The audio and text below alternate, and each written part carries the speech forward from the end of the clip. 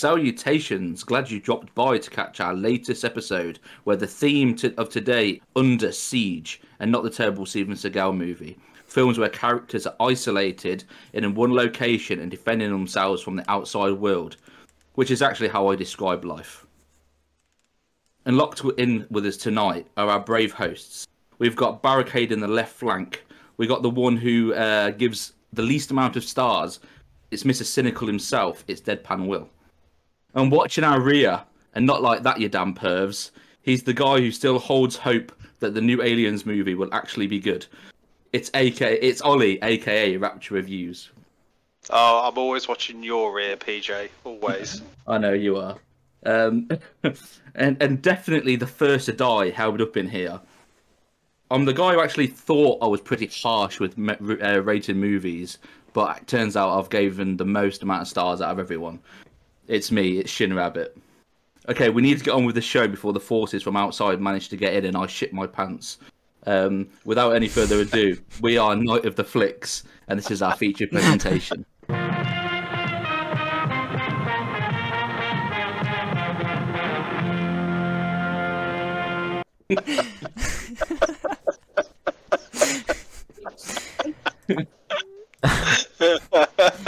It sounded so genuine.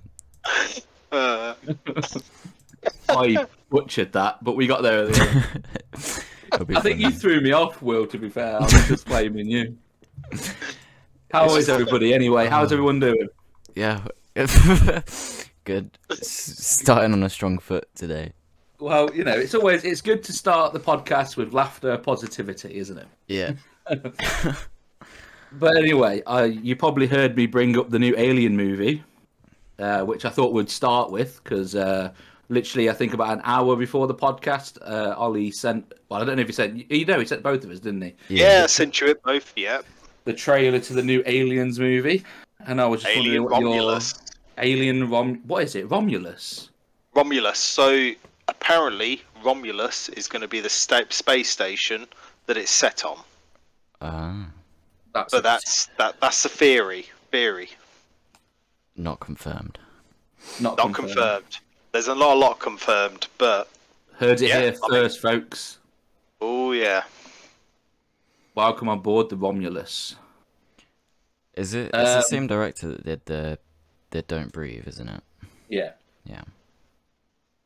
Don't Breathe and the Evil Dead remake.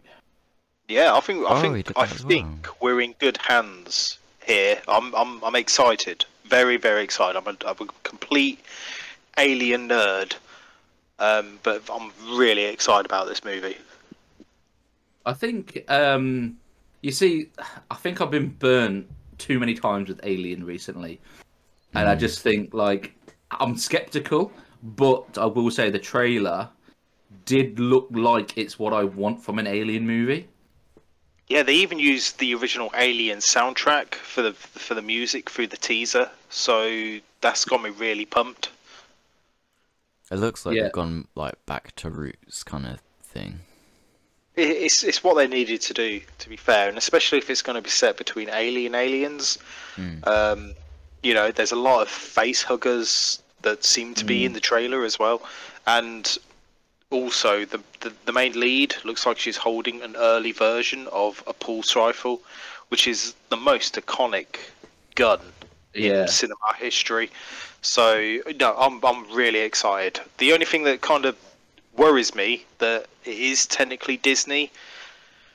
Disney's not had a good track record recently, but we did get Prey from Hulu, Predator, which was a really good, solid movie. So I've got really high hopes for this. You see, the thing that I kind of like, I don't like watching trailers anymore. Like I used to, I don't ever watch trailers. I only watched it because you sent it me. But like, I would never go out my way to watch a trailer, even if I'm excited for it, because I feel like I've been burnt so many times with. Oh, definitely, I can see that. Like, I always remember watching. What was the Alien movie that came out? Like, I think it's one of the most recent ones with like Covenant. Yeah, I remember watching the trailer to Covenant and thinking, oh, they're bringing back. It's going to be aliens. You know, they're bringing it back. And then I watched it and I was like, I left the cinema going, that was shite. Like it was shite. Yeah, that Yeah. was really bad. Like, yeah, it But was. I still kind of want to see a sequel to that. You know, Ridley Scott's original prequel trilogy. I still want to see how it ends, Yeah, even though the last one was really bad. But that's just the Alien nerd in me. I'm a big, and if, you know, Alien is one of my favorite trilogies. yeah. I think I don't which know is your how much favorite you hate movie? Alien 3. Oh, dude, I couldn't say. It's either Alien or Aliens. It depends what sort of mood I'm in. If I'm in the mood for action, it's Aliens. If I'm in the mood for a haunted haunted house horror movie, it's Alien. They're two perfect movies in my eyes. Yeah, I They're think. very different. Two very different Yeah, films, considering it's the same franchise and it actually like follows on and everything. Yeah, I'm just hoping Alien Romulus, because a lot of people, the rumor is that it's going to take very much Alien Isolation. It's going to go yeah, for that vibe, so they're going to have the synthetic Joes in it. Even the save points have been teased in it. So, fingers crossed, we're going to have that whole prequel with, say, like Amanda Ripley going into space looking for her mother, which is Ellen Ripley, obviously. yeah, So yeah. yeah, no, I'm probably my expectations are super high for it. So obviously I'm gonna have to lower them when the movie comes out. But for me, I'm excited. From the teaser, I'm really excited. And I don't want to be like pessimistic. Like, I don't want to be negative. So I am excited, and I do hope that it's really good. I really hope it is. But I can't help but have that little bit of Yeah. like I don't want to get. Don't want to get over. Yeah, It's understandable. The Alien franchise has had a bit of a rocky history for the last couple of years. Well, last 10 years, decade maybe. Um, but I don't know. I really enjoyed Prometheus on multiple watches. Covenant was a bag of crap. But I know you hate Alien 3, Shin, but Alien 3, I still think it's a solid movie. I usually say Alien Resurrection is probably one of the worst movies in the franchise, but that is just my opinion, obviously. see, for me, look, I always say I hate Alien 3. I've watched it once and I was just bitter and sour about the start. So I've never gave it another chance. So You've got to give the assembly cut a go, because it's yeah, not the true Fincher cut, but it's near as we can get it, and it's yeah. so good. Like the visuals, the soundtrack. It is a really good movie if you just give it a chance.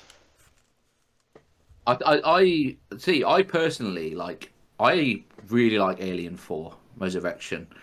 like I do really like that. I mean, I don't think it's like a great movie, but I enjoy it when it's on.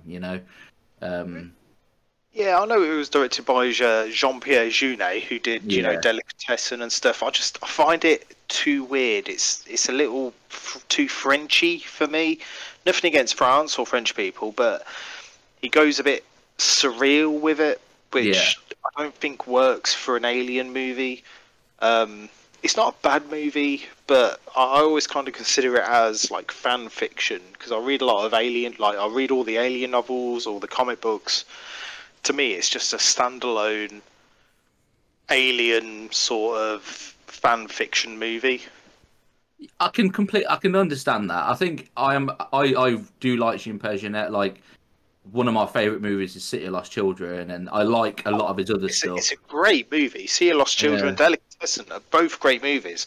I yeah. just don't think he was the right director for Alien Resurrection. Yeah, and I won't argue with that. Like, I can completely see, but I just think like maybe when I went into it, I was a big fan of the director, and I watched it, and I was like, yeah, I think I could see his style in there, and I think I liked that more than it being an Alien movie. You know what I mean? So, Oh, but I yeah, definitely can see that. Definitely can see and that. I also have a massive soft spot for Aliens versus Predator 2. Mm. Sorry, Like, I don't mean to laugh at you there, Shin. There is good elements of Alien AVP2 Requiem. It's just too damn dark. You can't see what the hell is going on. Yeah. I like the second one more than the first one, AVP. Controversial opinion there, Shin. I don't like the first one very much. I find the first one to be a bit boring, but I really like the second one because I kind of like. I think they kind of went like balls out, like they made it like dark and like literally dark, physically dark, but like too dark. as in like you get some pretty messed up bits in that, and like that's what I liked about it. Like well, you see the first ever Alien, Yeah. Alien and Predator morphed in together. Yeah. It's the first time that's been on film, so Yeah. there is good elements of it. It's just it had the cast was bad, the acting was bad. It was just too dark. But it's I do watch it every so often and enjoy it, but it's not a great movie. It's a so bad it's good movie. Yeah, I think you know what? It's quite interesting that we're talking about Alien because it's just like it's a coincidence that. But I think Alien and Aliens in particular quite fit into the sort of theme of the show, which you probably didn't quite catch from because I completely butchered the opening. But we're doing siege movies, so so the films where they're locked in one place and trying to defend themselves, trapped in a and trying to fend off multiple forces, which is kind of Aliens. And I've always one of my favorite scenes, I think, in any movie, like it's one of my all-time favorite action scenes is in Aliens, and it's the bit where they have the sentry guns on, and the aliens are trying to get in, and they're watching the bullets go down.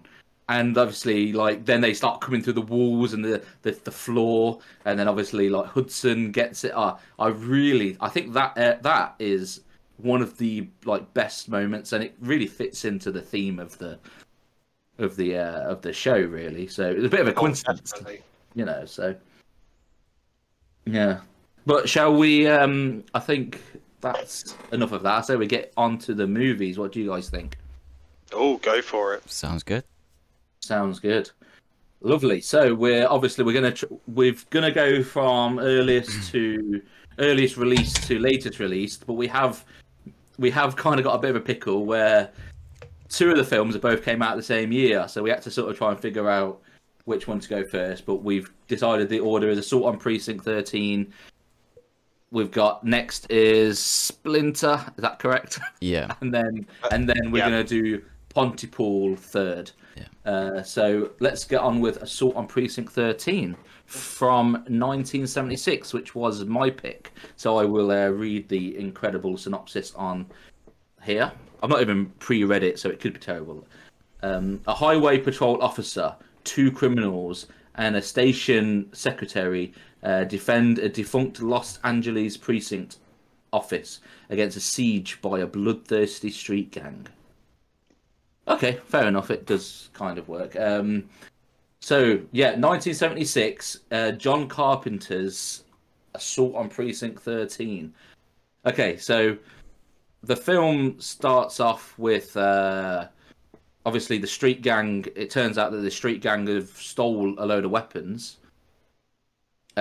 which we get this opening where there's a bit of a shootout, which was quite interesting because I found out afterwards that the gang that gets shot at the very, very start, that was literally just people from the university, and apparently they just had loads of fun, dying, getting killed and with getting blood splat all over them and stuff, which I thought was quite interesting. That's pretty cool.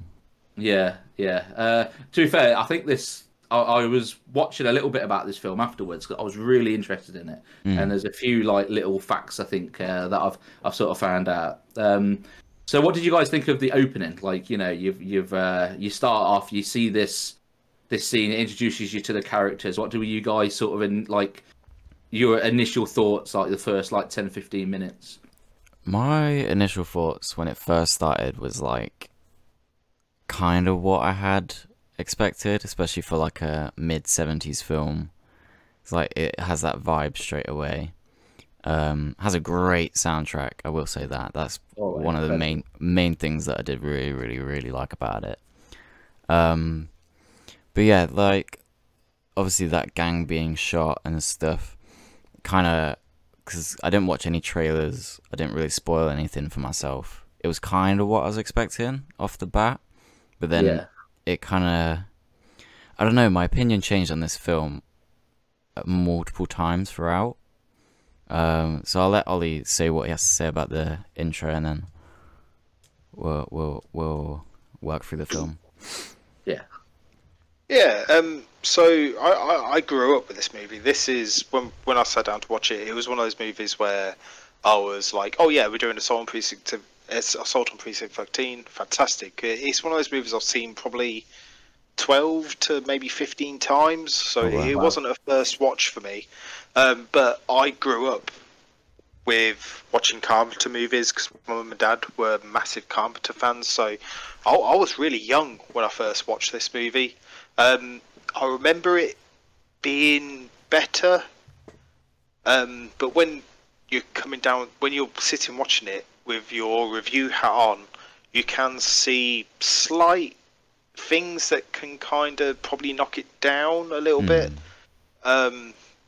But there's some really good. Like, I know Will's mentioned the soundtrack. The soundtrack is fantastic. It's incredible. It's such a good soundtrack, and it's a Carpenter soundtrack that would obviously follow him throughout his career because, you know, obviously he does his own soundtracks.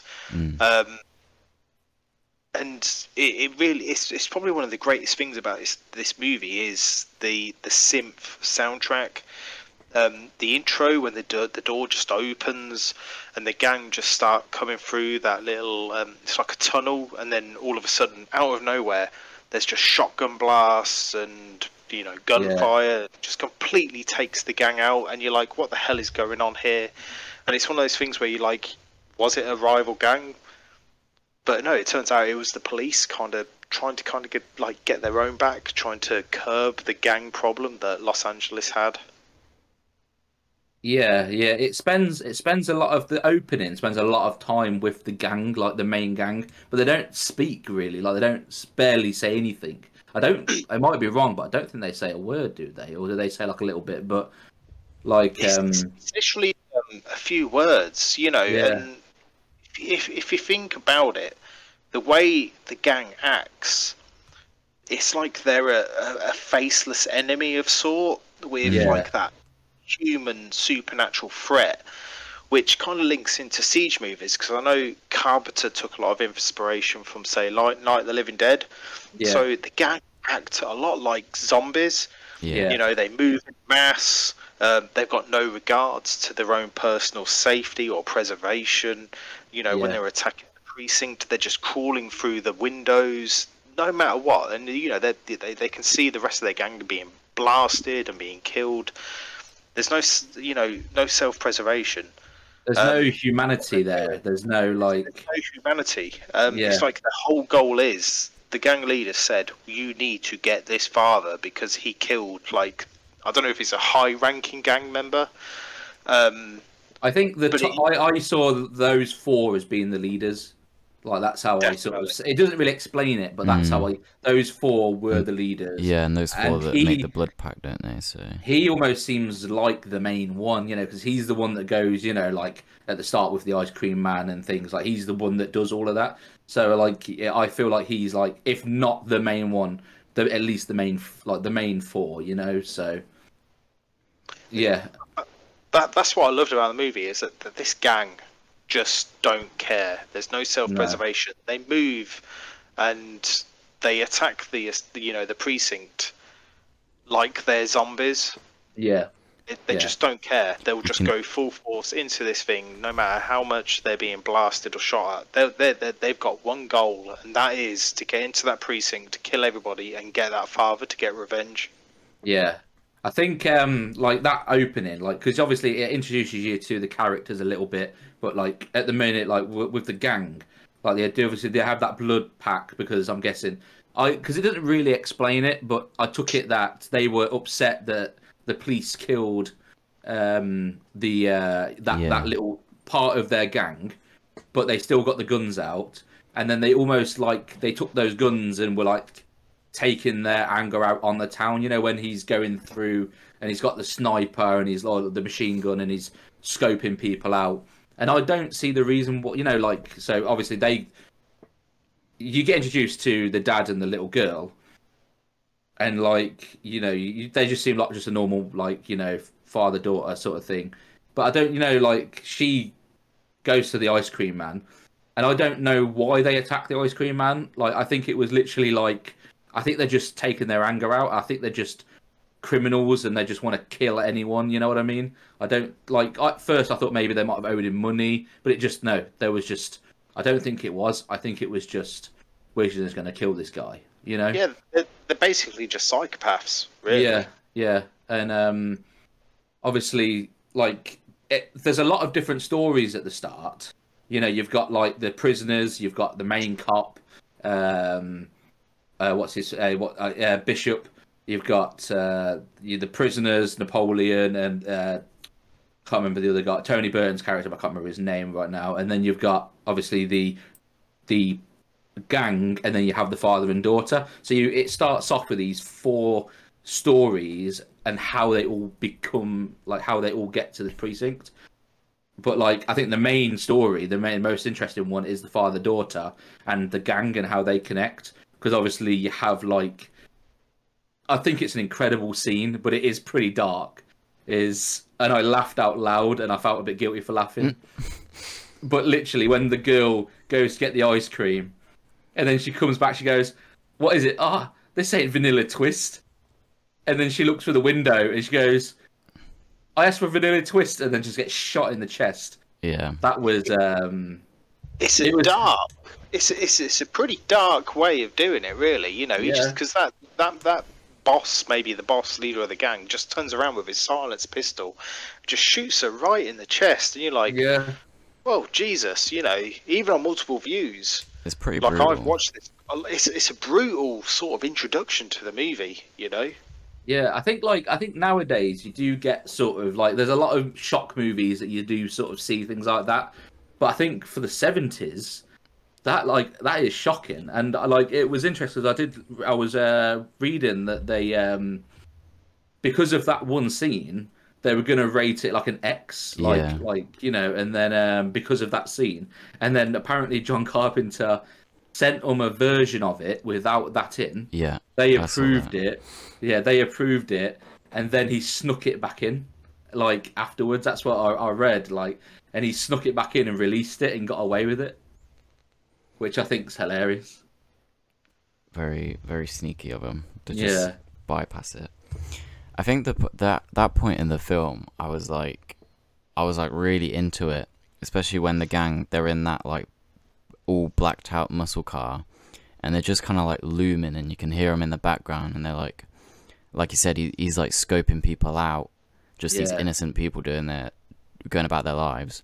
And I was like, oh, they're like a looming, stalking enemy, because it's not like they're very humane, like you said. And then, when the girl goes back up to the ice cream man, and the ice cream man's nervous anyway, because he knows he's in a bit of danger, and he kind of wants to get out of here. And then as she's walking back up, I was like, no way they're actually gonna kill her. And then it was way more brutal than I was expected. So I was more in a little bit of shock at that point. And at that point in the film, I was like, okay, I can see why, like, this film's got quite a big cult kind of following. Yeah. They use a pretty massive squib as well on the little girl as well when he shoots her. It's just like, Jesus Christ! It's a brutal scene. Yeah, it is. It's even though we do live in a sort of multi-sensitized sort of world now, it was still like, wow, they did that. That's like, she just falls to the floor, and you just sort of see a corpse there. I was like, my God, like, they kind of like loom on it afterwards, don't they? Because they hold the shot of like both of them on the ground.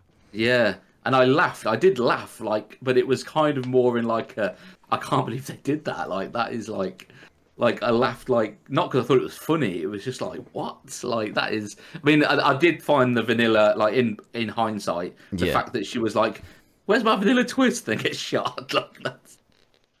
But yeah, it was pretty shocking, and then that leads to the dad shooting the gang. Well, one of the leaders, we'll say, and then he then runs off to the precinct, and they follow him, and that's how the movie starts. But then in the background of while that stuff's happening, you also get introduced to Bishop, who's wasn't sure at first, but I think he was newly promoted. I think because I think he just I don't think he was a rookie, but I think he was newly promoted into a position, and then he's been told to look after this precinct, which was shutting down. He just had to stay there, the easiest job ever, just stay there overnight. And then you've got the other story of the prisoners, where you've got Napoleon and I'm going to just Wells. Tony Burton's character Wells, and they're obviously getting transferred. And first off, I want to talk about Napoleon. I thought he was hilarious. I don't know why. He was just one liner. Oh, but yeah. That's literally his character, is just one line after one line after one liner. He's a little bit cheesy, but it's still kind of hilarious to watch him as well at the same time. Yeah, it's just... What I didn't get about his character though is the other prisoners, Wells and the really sick one. I don't know his name. I can't remember his name. And everyone else, they're like, "Oh, that's Napoleon Wilson. He's so cool. He's so charming." And I'm like, "Is he?" He was a bit weird. He's pulling out these weird one-liners, and I'm like, "What? Why is everyone so charmed by him?" And it's like the movie was made in the 70s, but he's got his greased back pompadour as well. You know, he just didn't. It was just I don't know. He's one of those characters where they tried to play him off as cool, but it just slightly doesn't work. Yeah. But it made me actually love him though. Because of that is why I liked him. I feel like he was trying to be, because I think Carpenter said that he was really inspired by the Western movies, and especially Rio Bravo, which was probably the biggest inspiration of the film, which I was very, very close to picking for this episode, but I wanted to watch this more. And I think that they were trying to make Napoleon be that. I feel like he was trying to make him that sort of John Wayne, Clint Eastwood kind of that cool, charming, calm, main role. Charming character. He's got one-liners. He's like, I just want to smoke, constantly, but I feel like he wasn't quite that, but it made me like him so much because of it. I was like, what is this? What is this character? But I really liked him at the same time. It was odd. I think the "wanna smoke" line, I think John Carpenter must have found it absolutely hilarious, because I was a bit sick of it by the end. He was just, I loved it. After every scene, he was just like, "Anyone got a smoke?" And I was like, "Oh my days!" Yeah, I just honestly just every line when he was like, "Maybe I'll tell you when I when you say I'll tell you when I'm one day," or I'm just he's trying to set up for so many cool lines. But I did like him. But yeah, he was. He did make me laugh a little bit. He was a little bit cringe. He was a little bit. But obviously they end up at the precinct due to the sick guy, and so he asks. So they take the bus, drops off at this precinct just for overnight, just so they can get the guy who was sick feeling better. So that's pretty much how they all end up in this precinct, because the dad escaped there, the bus stopped there because of the sick guy. Obviously, Bishop's working there; he was put on that job. And then the other character that we haven't actually spoke about is it Leah? The secretary, the precinct secretary. Yeah, she's there because she works there. So that's how all the characters get together. And the one thing I really, really liked is, I feel like they did a really good job of getting the characters to this place and making it feel not forced. Yeah. It was this is the story of how everyone gets here.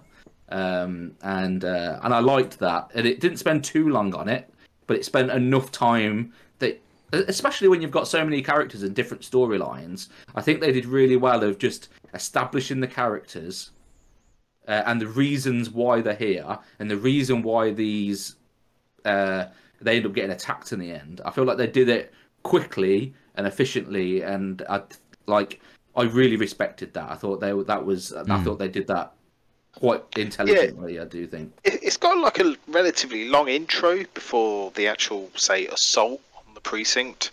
Yeah. But like you're right, they build up the characters. They have a little bit of a backstory for each character. The intro, it goes on a little bit just so we can get to know the characters, and then it goes straight into the action, which I think it works really well for the movie. And I think they cram a lot in for an hour and a half. It's only 90 minutes. Like they open in, they establish the characters, and I think they have a really good amount of time in the precinct.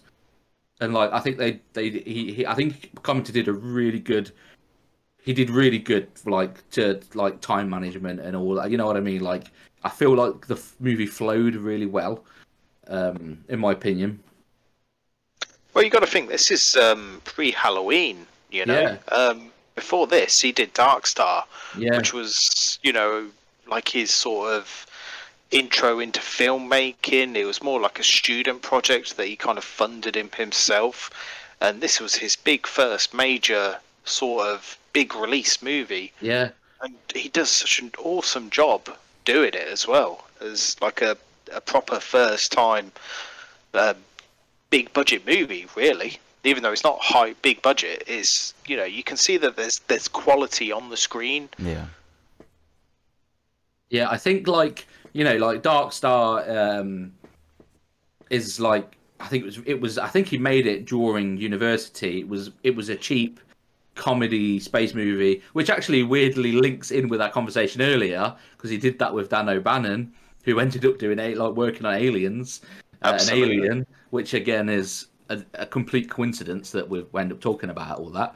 But so I think this was his first time making. This is his first real movie, we can almost say. I like Dark Star, but you can definitely this was his first proper big release where he's not working with his mates from university, and this is his film that he's directing, and I think it's I think he does for me, I think he does a really, really good job. I think it's directed really, really well. And considering it was £100,000, the film was I think it was less than that. Actually, it was less than £100,000, or dollars, however you want to, whatever. And the fact that he was able to make this with that low budget for an inexperienced director.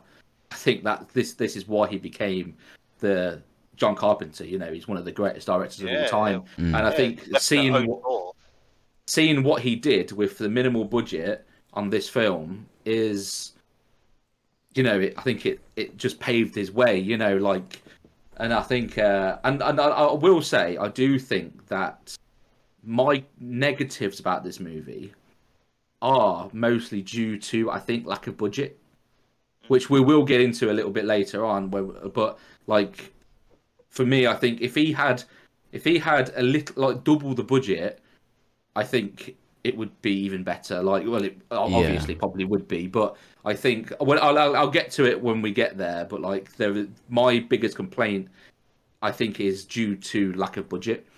But basically, they all get to this precinct, and then they start getting attacked, and then it's that scene, when they're all looking out the window, and you just sort of, actually at first everyone just gets shot by silencers first. That is, I was shocked that they killed off certain characters so early. Yeah. That guy who was on, the copper who's on the bus with them. Yeah. Yeah. I thought he was going to be in it a lot more, but he just gets wiped out at the start. I was like, oh my god. I was a little bit shocked that they killed off so many characters. Because it was like him, the bus driver, I think another guy, and there then was the copper, the grumpy copper who worked. Yeah. And then did the The sick guy died at that point, didn't he? Yeah, the sick guy died. All the coppers on the bus died. The only people that survived were the dad, the bishop, the two prisoners, and the two females. The secretary, and then the lady who works behind the phone line woman. The phone line woman. Yeah, like they were the only ones that survive, and that's quite I love that scene because they use suppressors, and it's just like you don't know what's there. It's that unknown sort of, and then you just see these guys just getting. It's like, what is that? Like, we know it's the. But I thought it was just going to be the four of them because I've not seen this film, so I didn't actually know what to expect. I thought the three of them, were just trying to get in, and then like you see them looking outside, and you see like 50 or 60 of these gang members just all like. I did like that scene. Circling the precinct, and then that's like. That was like a horror film to me. Like, it's like looking out and seeing 50, 60 zombies outside. You look outside and you just see these stone cold killers, like 50 of them, and they're all like lying and crouching, and you can see glints from their like rifles and stuff. Yeah. Yeah. And I feel like that set the mood. Like, like that was like I watched that and I was like, oh my god, this is tense now. And you think, how the hell are these guys? They've probably got like 20 bullets between them. How are they gonna get out of this? Like, you just think like, and I think I think it set it up so well. But then I'm gonna go into the thing I enjoyed least about this is I think the two major action set pieces are done. I don't want to say poorly. I think they were very restricted. Yeah. Agreed. Yeah. I think. Obviously, we'll get to the end bit, but when they start, because obviously they shoot the people, and then they're kind of discussing what's happening, and then they realize the phone line in the electricity's like gone out. Yeah. And then they obviously start shooting at windows and stuff. Yeah. And I thought it was good at first, but that went on for quite a while. Cause I think it did go on a long time. Because I think they couldn't really do too much else. Probably, obviously, because you said like budget reasons and stuff. But I feel like at that point in the film was where it kind of slowed down for me. Like, you had like, the ice cream scene, and then you had like the first the first wave, I guess you could call it, of like, them shooting and then shooting the windows. I was like, oh, nice. This is like quite tense. It's pretty cool. And then I feel like they just kind of put on the brakes a bit instead of going like all out. But like you said, there's probably budget reasons. Yeah, I think when that first wave comes and they're climbing in the windows. Yeah. Like, I liked that. I like the way they climb. They're just endlessly climbing through the windows. They don't care about their life. They just want to kill you. Yeah. Like a monster. That's what Carpenter's trying to say there. And I like the fact that they're doing this. But I think the way it was shot, you just get like repeated scenes of like Bishop shooting the window, and then you see Wells shooting the window, and I was just like. I would have liked a little bit more, like a bit more panic in the in the situation, and a little bit more like, but it just was just like one's looking at one window, one's looking at the other window, and they just keep shooting until it stops. And I was a bit like, and I know that it was due to the restraints, and they couldn't have all these crazy set pieces, but I will say, like, during those moments, I was like, damn, that could have been a bit better. I think as well with that, with like the attacks, I think what made it a little bit mundane as well is just the camera work. It's just kind of still shots of watching these guys climb through windows, and there's no switching it up, which is strange because I thought the camera work in the film, especially when the gang's in the car, they do some like side shots on the car in the sunset and stuff like that, and the bits where they're like looking out onto the car park to see if you can see the gangs, and like there's some good shots, but when it came to like the main action sequences, it was very, very still. It kind of took away from the build up, I think. I just think if he Unless, had, sorry, carry on, Ollie. sorry, unless that's what Carpenter was going for this sort of faceless monster enemy that have, I know we've discussed it before, that they're just climbing through the windows just because they have no self-preservation.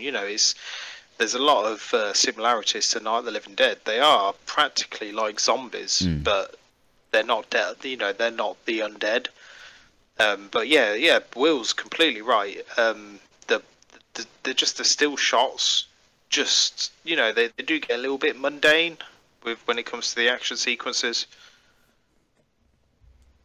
Yeah, I completely agree. I think like that was the one moment that I went, I've loved this film, but that bit could have been a bit stronger. Like I think if there was a bit more budget, I'd have liked to have seen them coming from different angles, coming through the door, and like them having to.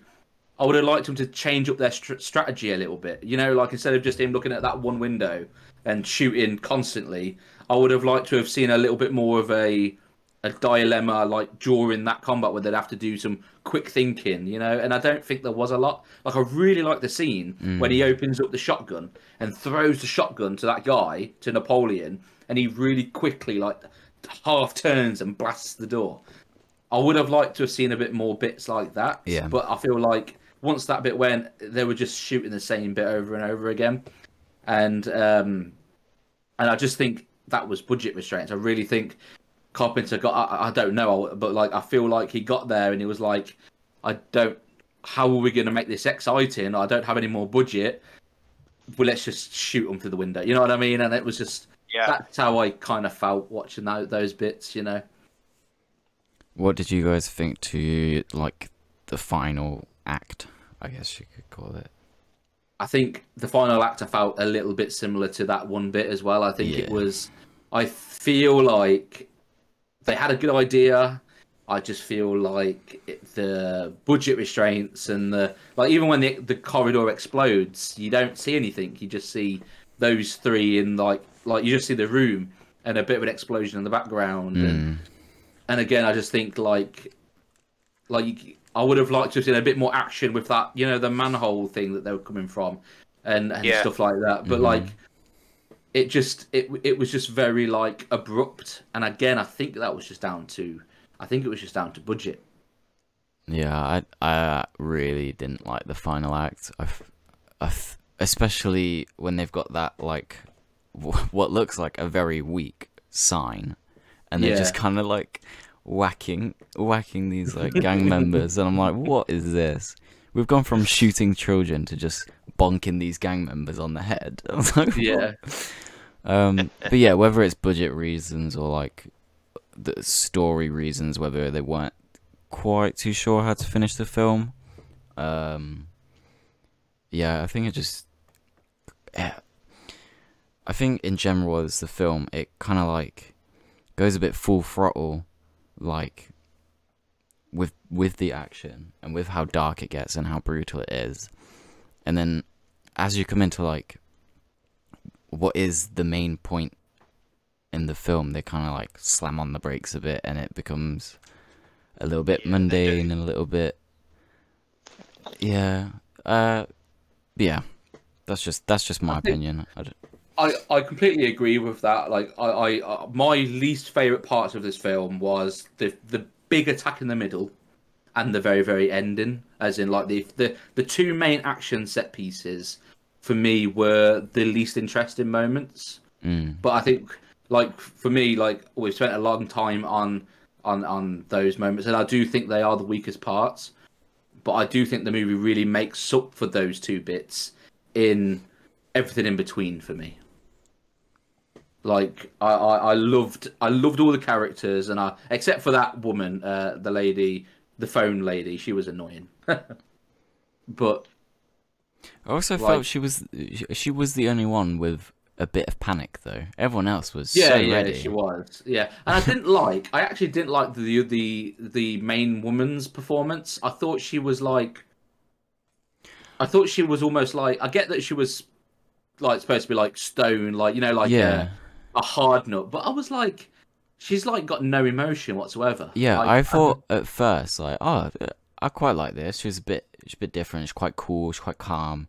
But then I think there's a point in the film where they start coming in, and she's just a bit like dead inside. I was like, I don't know. She just kind of like switches off. She is pretty emotionless throughout the movie. Yeah, she was a bit. She was like, I think like I feel like overall, I really, really, really loved everything in between though, the ending and that main section. Like I loved the bit when Wells is like, he's really made me laugh, his character, and he's like, I've got a plan or something. It's like, it's called like saving ass, and it's like I sneak out the window and run like hell. And then like I really liked his character, and then his whole set piece I loved. You know, when he tries to sneak out, get the car, and you think he gets away, and he's got this big grin on his face, and then he just gets shot in the back, and you just see his head go through the mirror, and like yeah, I loved that bit, and I really loved the premise, and there was so much I loved. I just like, for me, this film. I know this is probably like, we've spoke pretty poorly of the film, I think, in general, like of it, like, you know, but I think this film was so close to being incredible. Like, there was so much I loved about it, but it was just like the two main scenes were very sort of like reserved. Or... Should we go into like final thoughts and reviews? Yeah, I think we have spent a little while on this. Yeah, before we do that, have you guys seen the remake? No, I've not. No, with I think it's definitely Lawrence Fishburne, and I want to say Ethan Hawke. It is Ethan Hawke, yes. I've seen it. Yeah, it follows the same sort of thing, but however, the gang, it's not the gang, it's actually the police, corrupt police that are surrounding the police station. Oh, really? Yeah, it's not bad, but it doesn't hold up to the original, you know, Assault on Precinct 13. But it's well worth a watch. For a remake, it's not a great remake, but yeah, you know, I would recommend just viewing it. Maybe it's been a few years since I've seen it, but you know, it's still pretty solid. Just other than the gang's just replaced by corrupt police. I think I will give it a go, to be fair, because like I do like the actors in there, and I've seen it a lot since watching Assault on Precinct, because when I've done my research or something like. But yeah, I will probably watch it, to be fair. Yeah, I would. It changes the whole scope as well, because it's set during winter, so there's a lot of snow and stuff around the precinct. But it's the same characters, same sort of, you know, cheesy one-liners as well. But it's done in a more of a serious, very serious tone. Yeah. And Lawrence Fishburne gives a really good performance in it as a corrupt policeman, if I remember right. Yeah, I think I will give it a go at one point, to be honest. What was that? Oh no! That was me. I'm sitting literally next to my rock band drum kit, so I'm fiddling with it. Blaming the rock band drum kit. Eh? Oh, I will this time. Maybe not next time. I feel like I could spend another hour talking about this film, so I think that we should probably move on to ratings. Yeah. But I will say that I know that we've spent quite a long time talking, probably quite negatively, about certain moments. Overall, I think we're just nitpicking, because that's kind of what we do when we watch these films. I think. Yeah, I think, and I like to say, I think it's good that we can see, because I think as well this movie it's very highly rated. Yeah. And I think it's good that we look. No film's perfect. It's good to see these things, but for me, the reason why the things that we're nitpicking don't bother me as much is because I do feel like it was restrictions. I don't think it was due to bad choices as much. I think it could have been done a little bit better, but like it didn't offend me as much as, you know, certain things would.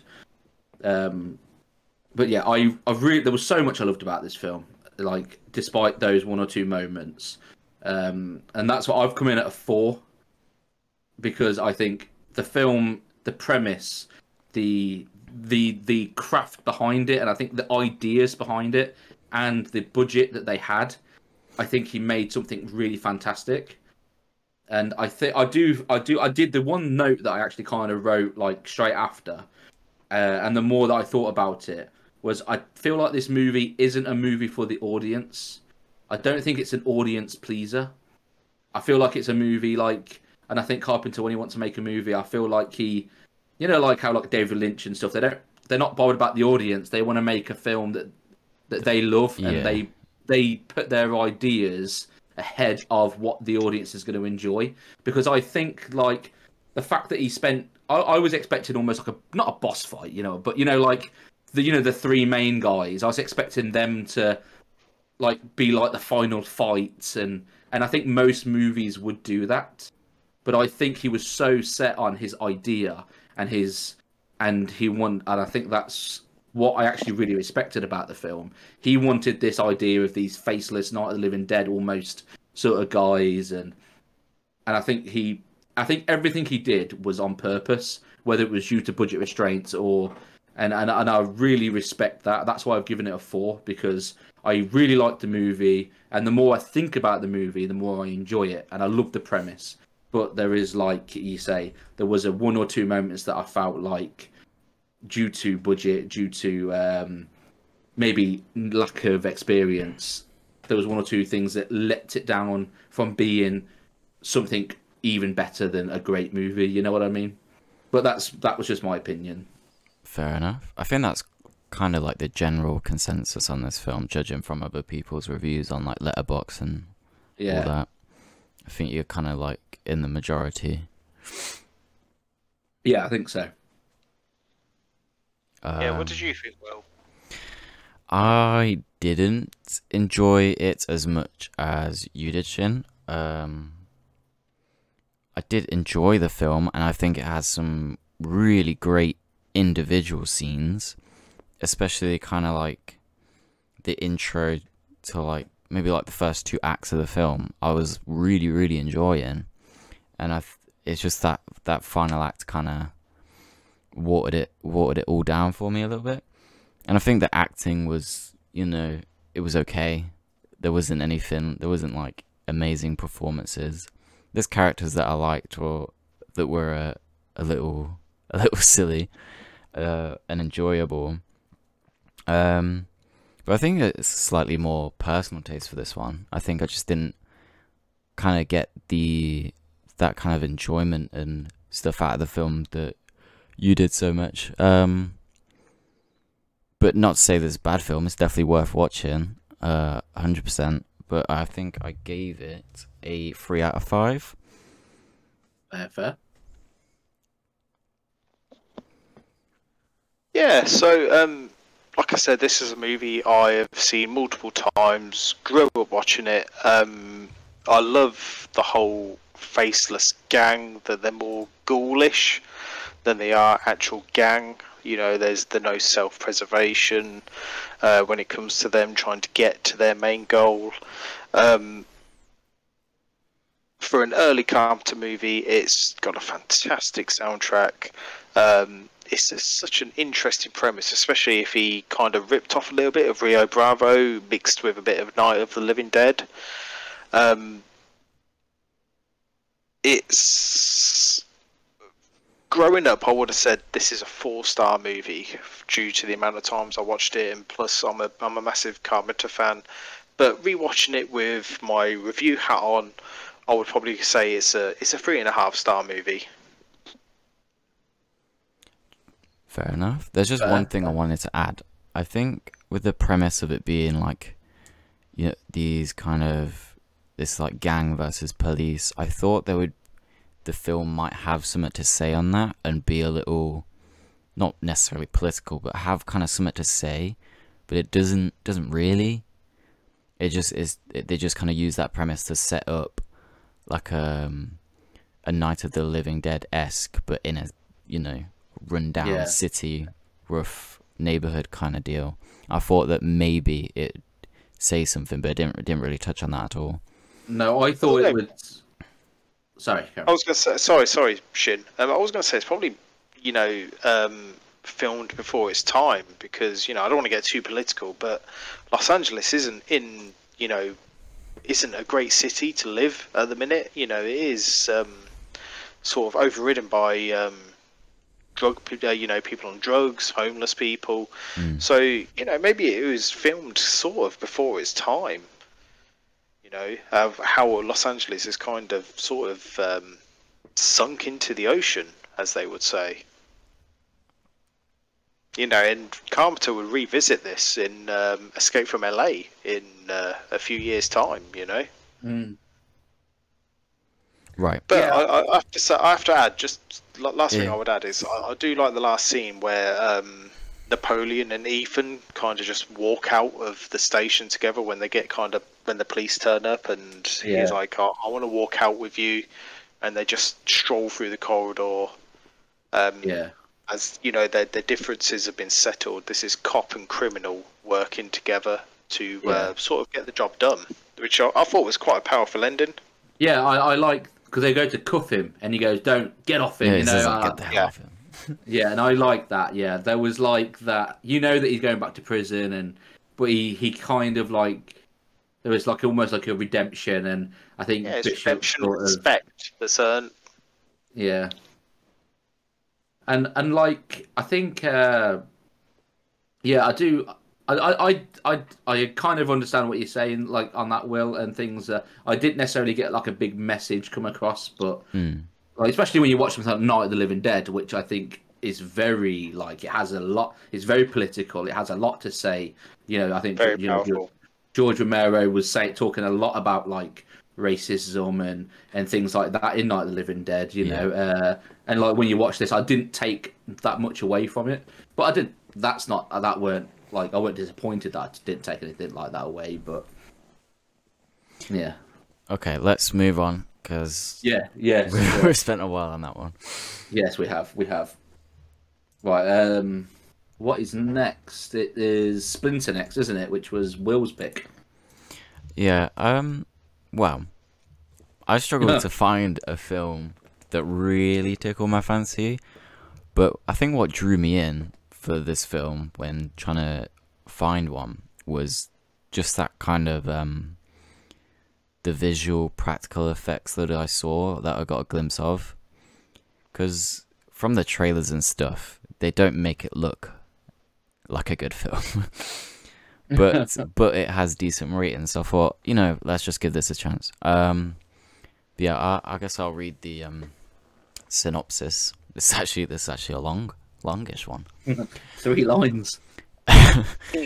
Trapped in an isolated gas station by a ferocious splinter parasite that transforms its still living victims into deadly hosts, a young couple and escaped convict must find a way to work together to survive this primal terror.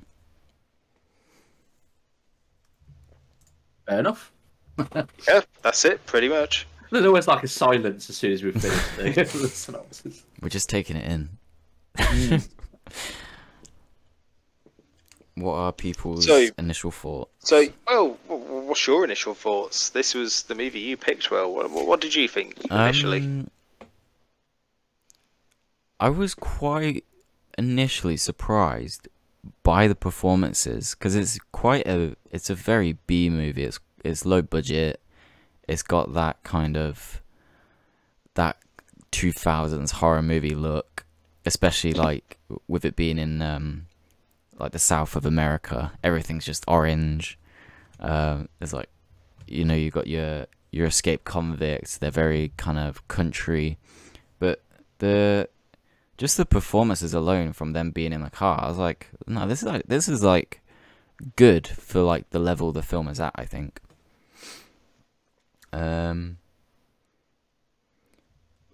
Especially what's his name? He's been in quite a few things. Shea Wingham. Yeah. I thought he was great. He was great in this film. But yeah, I found, we'll get on to more editing later, but there was a lot of couple of weird transitions and a lot of color grading that was a bit strange. Initially, there was quite a few scenes that were like really way too orange, and then later on as it gets dark, everything goes a bit greeny. I don't know if you guys picked up on that at all. I didn't know. I didn't. There's just so I many. did, definitely. There was a few scenes that I was like, why is it so green? Like, but yeah. But other than that, I thought it was alright. It was an alright intro for a film of this caliber. Yeah, I think I do think I agree. I think the acting and everything. I quite liked all the acting and things like that. What did you sort of think of the opening, Ollie? I'll be honest with you. This movie angered me. I know it's gonna be. It's. I was annoyed watching this movie. Just the acting is solid. It's just some of the character choices just annoyed me so much that by the time I'd finished, I was more annoyed with this movie. But looking back and kind of reviewing it in my head, I actually quite enjoyed it as well at the same time. Yeah. I don't know why. I don't know if that's just me, but you know, Shea Wingham, who's done say Boardwalk Empire, he played one of the detectives, Joker. He's really good in this as this convict criminal on the run with his girlfriend. It was just the boyfriend, Paul Constanzo, who plays Seth, who you might remember from I recognised him from Road Trip, you know, with Seth Green, where he plays like sort of stonery guy in it. His character annoyed me beyond belief because I just couldn't believe how the leading lady, Polly, played by Jill Wagner, would be with such a man who just he complained and moaned about everything. Because so the introduction is this couple are out having it that, you know, she wants to go camping, you know, they want to sleep a night under the stars, and this guy doesn't know how to put up a tent. He doesn't know how to change a tire. He complains all the time, and it got to the point where I was like, I really hate this character. Why would this woman be with such... I don't want to sound too weird, but like sort of beta male, you know, because, you know, he was totally punching above his weight with this lady. And as soon as he meets up with Dennis, you know, played by Shea Wingham, and his sort of... She seemed like drugged out or on something. Yeah, that's when the movie kind of improved a little bit, and it actually got really going. But yeah, it's just this movie annoyed me. It was an annoying movie, but on reflection, I kind of really enjoyed it at the same time. I get where you're coming from with Seth's character. It was just like, he was a bit annoying, but I think I found him a little bit. He was like the comic relief a little bit. He was very like silly, but yeah, the fact that he like didn't know how to do anything other than like his science background, which comes into play geology later and on, stuff like that. later on. I think for me, I kind of think that it didn't bother me as much because I think the movie was trying very hard to make you think that. You know, like when they get kidnapped or held hostage. Even the mate, like the criminal, Shay's character, I can't remember his name, but he was literally like getting sick of him, thinking like, "Can you do anything?" And I think that was definitely on purpose. I think they were like, let's try and make somebody who's a little bit useless when it comes to the outside world and like, you know, and being a, like you say, like he's a little bit like, you know, but like you said, like beta sort of. But then I think what they wanted to do later was go, okay, you see all that stuff you weren't so good at. This is where he comes in handy because he's saving lives. Yeah, and he's actually quite, and that's why it didn't offend me as much. I think they could have done it better. I think I would have liked a little bit more. I would have liked to have seen him redeem himself or show his strengths a bit more. But I kind of understand what they were doing, and I think that's why it bothers me less. You know what I mean? But I completely get what you're saying. He was the first half an hour. He was useless. Like, it's just that I think they just kind of set up his character for him to come into play much more prominently later on. Yeah. Yeah, he certainly obviously redeems himself. You know, maybe like last quarter of the movie, but the whole. I'm sure we'll pick on this later with him freezing himself to get his body temperature down. Him walking to that police car, was excruciating to watch. And I don't know if that was just me, but I was like, Jesus Christ, you know, just. I was fuming. Get in the car, shut the door. I mean, and just do what you got to do. I get it, but he was a few degrees from basically being frozen to death, so I wouldn't know what it would be like in that situation, but I can't imagine he'd be very fast.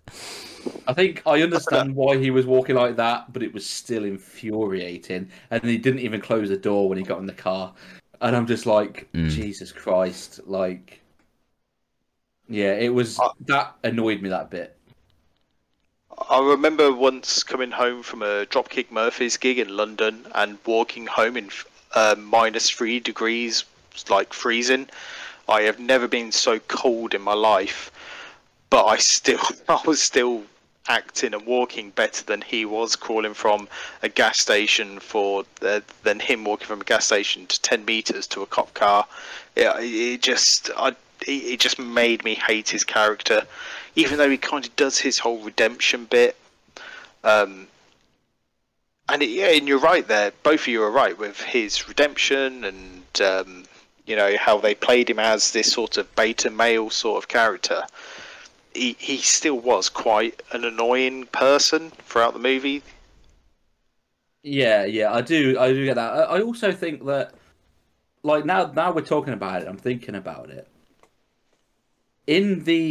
When the actual stuff happens and all of these, like, everything's starting to take place and all that, Shay, who's this alpha, like you say, like, let's just, like, a lot more alpha than Seth. You know, he's like a tough, hard. He didn't do a whole lot through the rest of the film. You know, like, it was Seth who saved his life. It was Seth who thought of the idea, even though he went through it and a little bit, like, he was walking the way he was walking, and that bit did annoy me, and I get that.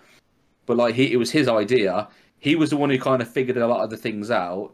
He was the one who even thought of the idea in the first place. He's the one who comes back in and sort of saves them. That guy, the actual Shay guy, I don't think he did a lot until the very, very, very end. Yeah. Well, I think his girlfriend gets caught by the infection, we'll call it. And I think that he kind of goes into a bit of shock, doesn't he? Because he's just like, he gets dragged back into the gas station. And I think from then on out, he's not really, like, thinking straight, because obviously when they're in the car and stuff, he's kind of on the ball. He knows where he wants to go because he's on the run. And then after the events of his girlfriend dying, he's kind of like becomes a shell of himself, I guess. Yeah, I think I like I say, like, I completely get, like, the frustrations with that Seth character. I completely do, but I see what they were trying to do, even if some moments it didn't work. So, but I think it's an interesting conversation to have. Really, yeah. to do. So, what did you guys think about the practical effects and say the sort of infection/virus/monsters that they had in the movie? I love the practical effects themselves. It looks so cool, and just that kind of spikiness. It creeped me out a bit, like just being like accidentally like poked or prodded by something, and it just becomes part of you. The only one that I found a bit weird was the very first instance in when they were in the truck, and there's that like dog beaverish type thing. Yeah. That was the only one I was like, that looks a bit weird. But you don't really get a chance to see it anyway due to the editing. Yeah, the editing was unbelievably atrocious in this movie. As an epileptic, I was probably a couple of scenes from having a seizure watching this movie. It was literally dangerous. It was dangerous. The cameraman must have been drunk while filming this, because when we go back to the practical effects, the practical effects were fantastic. You know, there's a couple of scenes where you see the affected lady try and push her arm through the night pay glass. I noted that down, that the arm scene was, oh my god. See the skin peeling off as she's trying to get her arm through, and you're like, oh, the effects are so good. Or when the lady sheriff turns up and she gets dispatched and she's just pulled up and you see her body just rip in two, and you see her guts and viscera just as she's been pulling apart. The practical effects are amazing.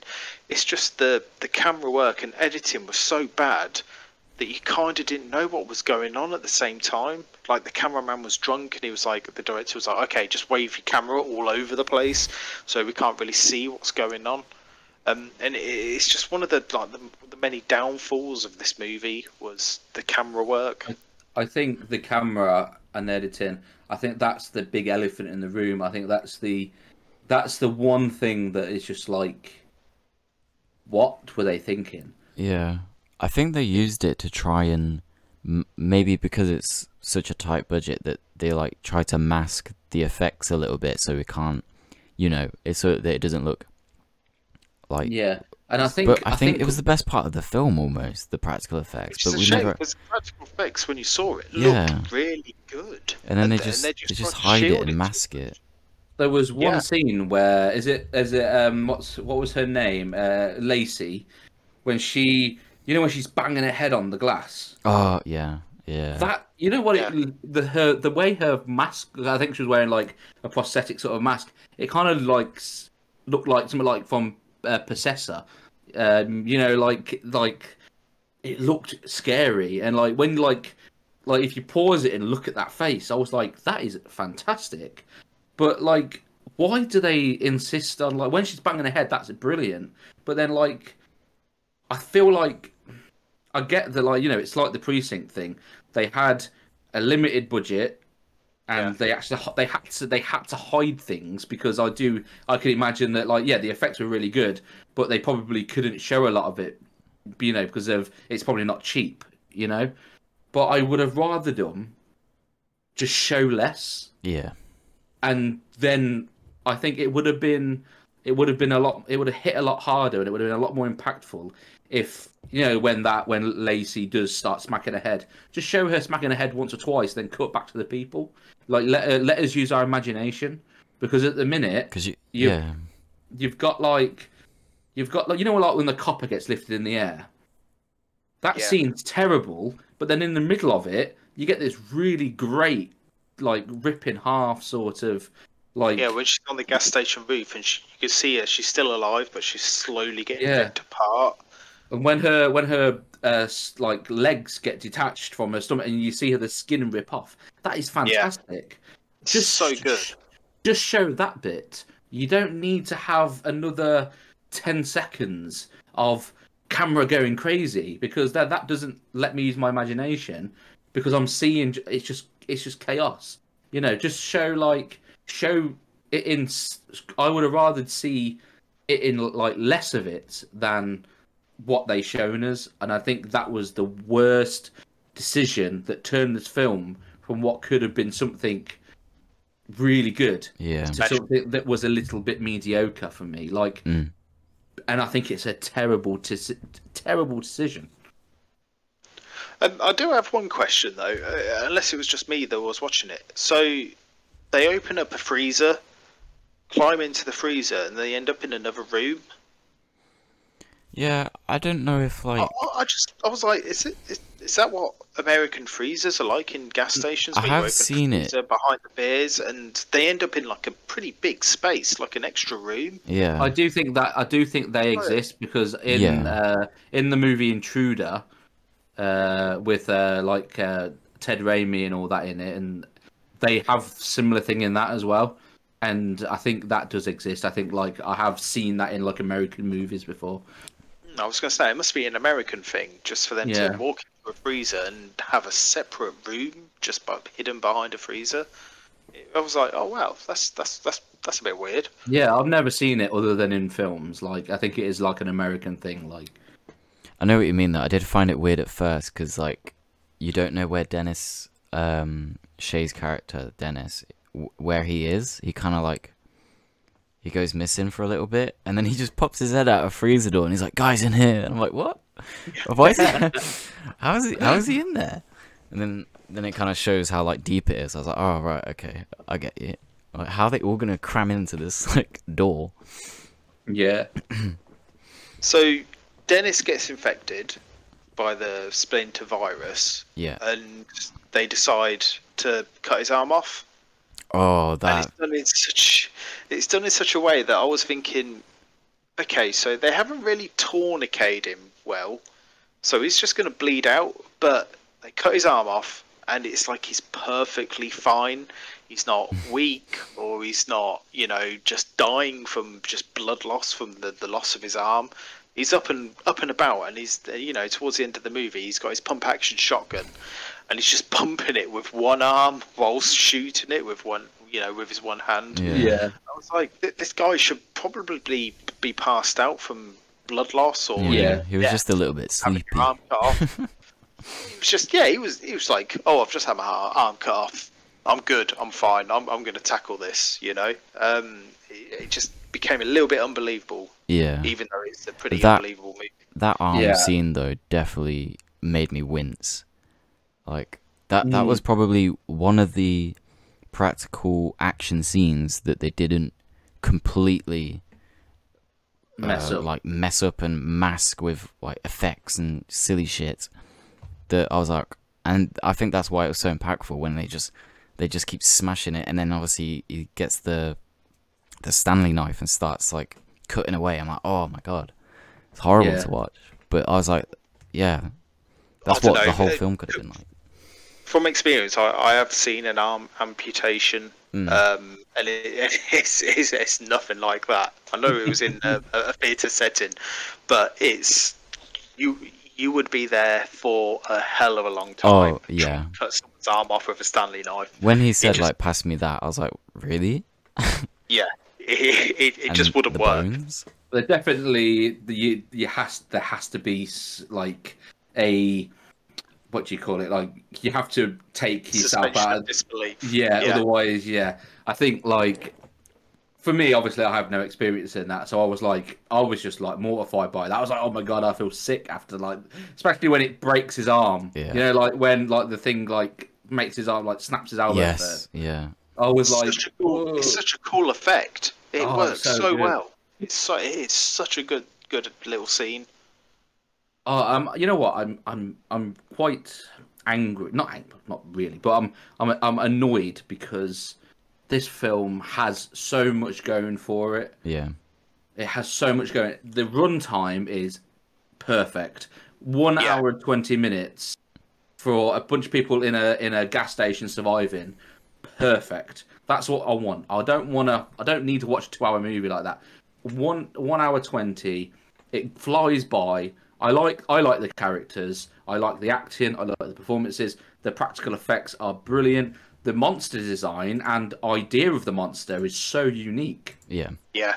So unique, like really unique. And I think I like you say, because I think the monster's so unique, some of the logic behind how they can, like freezing yourself, and I don't know. So to me, I thought that's quite interesting. Maybe like scientifically it might be incorrect, I don't know, but like I just think like it was such a unique premise of having like the blood and then it having the split. I've never seen anything like that ever, and I don't think I ever will. It's such a unique idea. And that's why I'm so angry, because it's like they've got so much good here, and they're a very talented team, because the practical effects are great and the actors are great. Everything was really great. The cameraman was just like the decision to do what they did really dampened it. Yeah. And that's what annoyed me, because they had so much going for it. Definitely. Do we want to get onto reviews and then? Yeah, I think so. Otherwise, this is going to end up being quite a long one. Yeah. Well, it was your pick, Will. You go with the review. Okay. I think overall, like Shin just said, the performances, the monster, the practical effects, the kind is very, with the runtime and, you know, like the performances and everything, it's quite engaging. It never really slips for me. There's no parts in the film where I'm like, this, you know, it's like constant, but just the editing and everything that just waters down what everyone else has put in a lot of effort. But yeah, I gave it 3 out of 5 solely for performances, acting, and everything. But editing wise, probably one of the worst things I've seen in a while. That's fair. Yeah, I'll leave it at that. Ollie, do you want to go next? So like I said, I was quite angry with this movie once I finished it. But on reflection, there's a lot I really loved about this movie. The whole virus slash plague thing they were going for is really unique. You know, being stuck by a stinger, which, you know, obviously where the movie Splinter comes from. It's a great premise. The special effects are great. The acting is pretty solid throughout. It's just the editing and the camera work. Seriously, let this movie down. So, you know, obviously I would have probably said, oh yeah, 2 out of 5 star movie after initial watch. But kind of thinking back, there was quite a lot I enjoyed. And it would be a movie I would probably revisit again at some point. So I'm going to bump it up to a 3-star movie. But it's just the editing, the strobe effects, the lighting, the camera work. Like, the cameraman was just pissed throughout. It just kind of let it down slightly. So I'm going to bump it up to 3 stars out of 5. A generous 3 stars out of 5. Yeah, I think that's fair. I'm gonna I've said 3 stars as well. So we're all on 3 stars with this one. And I think we all kind of on the same boat. I'm not going to repeat what you guys have said, because I feel the exact same. I just think like this film, I feel like could be the way everything else about this film. If they got that camera down and focus on that, I could be looking at 4.5 stars, because it's such a good B movie fun film. Like, I really think if they pulled that's the stuff that they failed on off, I think it could have put it up another like 1.5 stars. Yeah. You know what I mean? Like, I think it's quite like an underrated film, but if the editing and that was on point, it'd become like a little bit of an underground cult classic type film, I think. Yeah. Definitely. I mean, I've watched it like 3 or 4 times. So I've revisited it a few times. There's a lot to go back to. But... yeah. Just the camera work lets it down. Really. Yeah, massively. It's the worst decision. And I did look at what the director did, and I thought, like, these going to have so much potential, like, because there is a lot great here. But he only did The Grudge 3, and I hate that. Did he do Rings as well? I don't know if he did. I'm not sure, but I know he did. Yeah, I'm pretty sure he did the Rings movie as well. I'm pretty sure. I know the first Ring movie from America, I think, was actually the Japanese director. But I know there's like sequels and stuff, so he probably did that. But I know he did The Grudge 3, and I know that because I hate that movie, because it's one of my favorite movies of all time, like the original Ju-on, and then The Grudge 3 is probably the worst in the whole series. So then I was like, oh, okay, maybe. Yeah, so. But yeah, no, he wasn't. I didn't look at all of his films, so he might have did some of the Rings, but I don't know who did. Maybe did he do the Rings as in the third one? Yeah, as in like the rings. Oh, You know how sorry, I thought you the meant ring. yeah. Yeah, he did that. Oh, I can't remember what year it was. It was probably what 5, 6, 7 years ago where we did the Rings movie. I think we went to cinemas to watch that. That was bad. Yeah, yeah, he did that as well. Yeah. Unfortunately.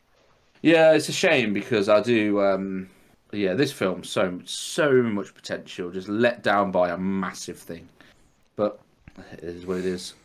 It is what it is. It is what it is. Righty. Do we go to the third movie of the day? Yeah, this was my pick. It was your pick. Yeah, so I decided to go with Pontypool. It was a movie that I had watched previously back in 2008 when it first released, but I don't really remember it, and I don't know if that's a good thing or a bad thing because I barely remember it. But I thought, well, it's sort of a siege movie, so I thought we'd watch it and discuss it. So yeah, Pontypool from 2008, directed by Bruce McDonald. The initial tagline is "Shut up or die." So, when a disc jockey, Grant Mazzy, reports to his basement radio station in the Canadian town of Pontypool, he thinks it's just another day at work.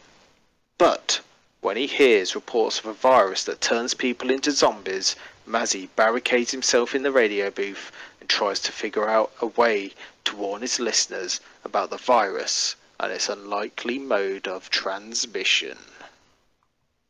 That was much better than the IMDb. Yeah. Oh, I looked at the IMDb one and I was like, no, that's a terrible synopsis. So I went on Letterboxd and read theirs. So which is it's a far better synopsis of the overall movie. Yeah. Yeah.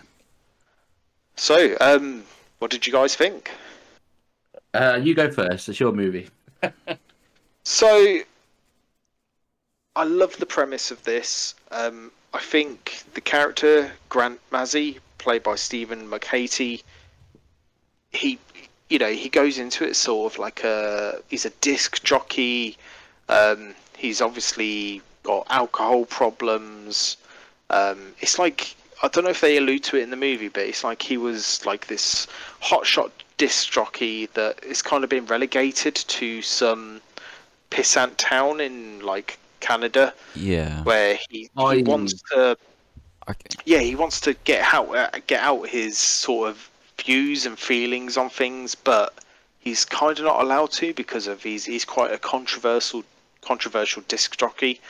And then all of a sudden, he's on his way to work early morning, and he accidentally gets into, it's not sort of a car accident, but he comes across a lady out in the blizzard because there's a blizzard going on.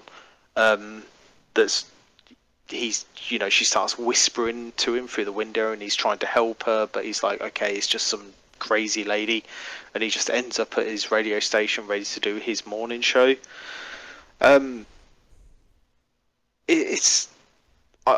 The premise is great. It's got this whole sort of Orson Welles War of the Worlds sort of thing, where it's very just stuck in this one point. He's in a radio booth, he's describing what's going on the outside world, and he's trying to figure out what is going on, but it's kind of mixed with a little bit of, again, Night of the Living Dead. Yeah. What are your thoughts, PJ? Shin? First off, the acting, I can't remember what his name is, but the main guy, is it Grant Mazzy? That's Mazzy. Grant Mazzy. That's what. Yeah, I was looking at IMDb. Mazzy, phenomenal performance. Oh, great performance! Absolutely, what a character! What a great character. But I will say, the first off, right at the get go, I don't know if it was just me being stupid. It potentially, there's a high chance it was. But you kind of just mentioned it then.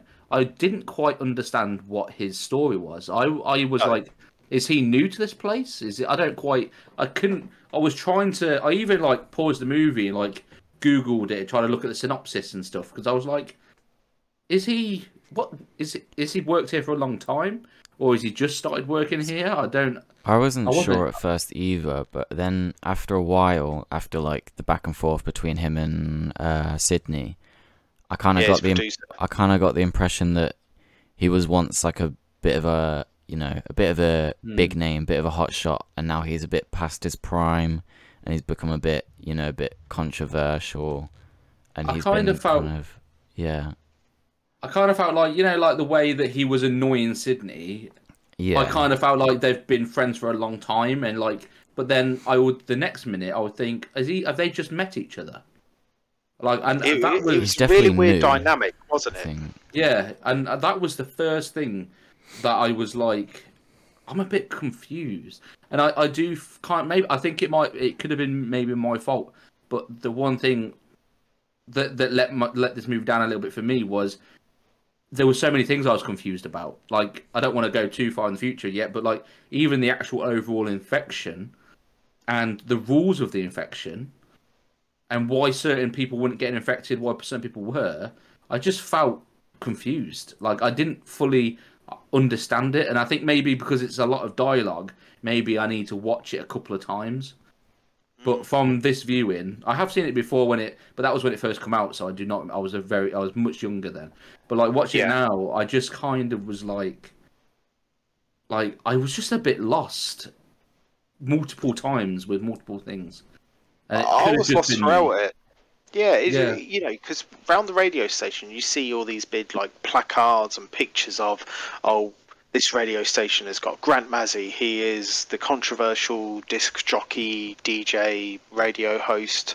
But it felt like he was sort of on his first day on the job. But then the way he was with his producer was like he'd been there quite a little while as well. It was confusing about how far into his sort of story we were.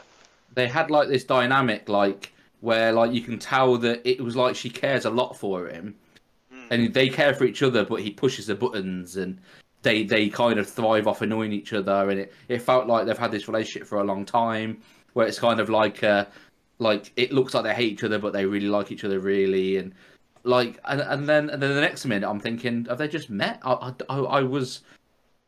Yeah, and I was just sitting there thinking, am I dumb? Because it felt like you knew. Sorry, Will. No, you go, Will. It also alludes to it being one of his first days, because is it Ken Loney, the guy that's in the chopper? Yeah, the fake chopper. Yeah, the fake chopper, which he doesn't realise until later on when shit goes down and Sydney's like, Ken's not in a chopper, like. Yeah, he's just sitting on a hill, just overlooking he was the like, town. stop giving him shit. He's not in a chopper. He just does this, blah blah blah. So it alludes to him being either his first day or his first week. But like you said, his kind of chemistry with Sydney is as if they've been working together for like years. Yeah, it's like he references, because Sydney is divorced, got a couple of kids. The kids are living with the father in like Ontario, Canada, like in a major city. But it's weird because it's like, you're right, it's like it could be his first date, or he could have been there a few days. It's just the timelines are just really weird and confusing. Yeah, I completely agree. But getting off that bit, I think, like, my actual thoughts, other than being a bit confused, I loved so much about this. Like, the first half of this movie is, despite me being a bit confused, I loved it. It made me laugh. I was laughing a lot. I thought it was hilarious, some of the dialogue. But then some of the concept of hearing the guy, especially the sunny copter guy, whatever his name was, the concept of hearing his struggle and him panicking and him hiding through a phone call on the radio, and then all Mazzy can do was say, just hide, run, get out of there. Oh my god, that was like so. It was brilliant. It was so good. It was so tense, and you were hanging on every word. Yeah. And you literally, all the camera does is just pan to Grant Mazzy, just talking to him. You don't see anything else, but you're literally just getting a phone call story, and it is so tense and really well done. Yeah. And you've got the girls on the outside, and they're feeding him information, and they're like, no one knows what's going on. You're hearing one thing, you're hearing another thing. The girl's getting phone calls, and she's giving him stories, and then he wants to talk about his stuff, and she wants him to cut, and he keeps talking. That stuff was fantastic, absolutely fantastic. But then there's a weird part in the movie where they keep referencing a missing cat.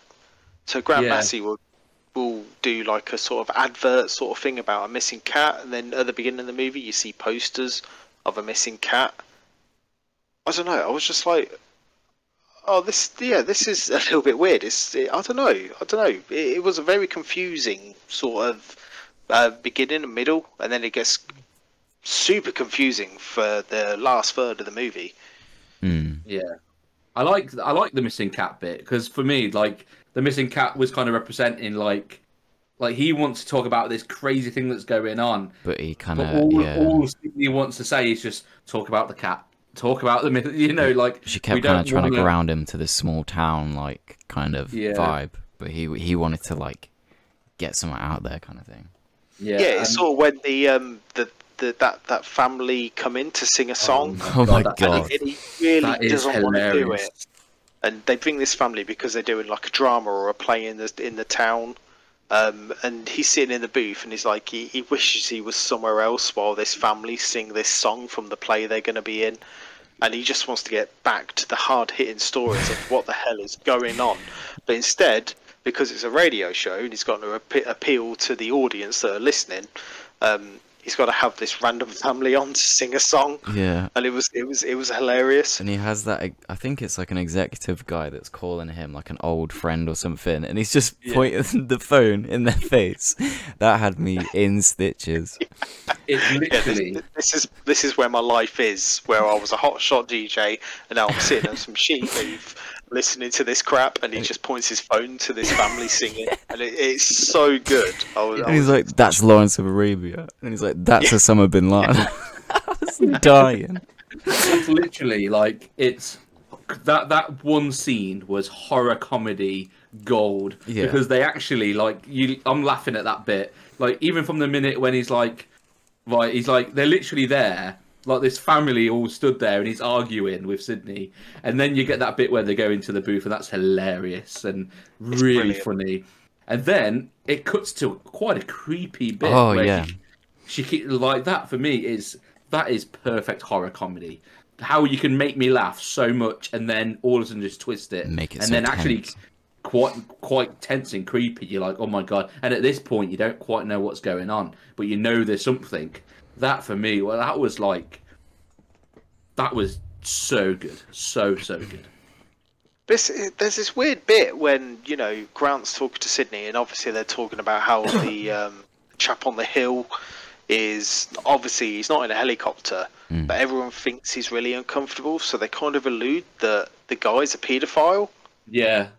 I didn't get that bit. Like, I was like, well, where the hell is this coming from? Like, oh yeah, everyone loves him. They love his little traffic reports, but yeah, everyone finds him a bit uncomfortable because they think he's a paedophile.